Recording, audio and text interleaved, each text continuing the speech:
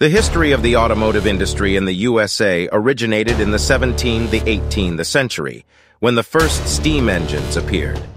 However, these samples, as is already known, were bulky and difficult to operate, so the companies for their production did not exist for long.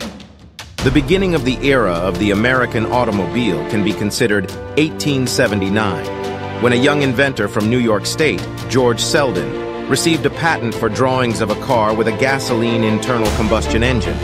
Unfortunately, it was later canceled due to the fact that the invention of the 32-year-old American was not implemented in hardware.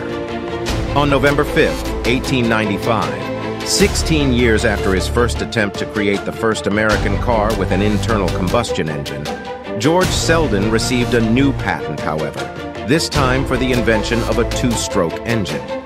Subsequently, according to history,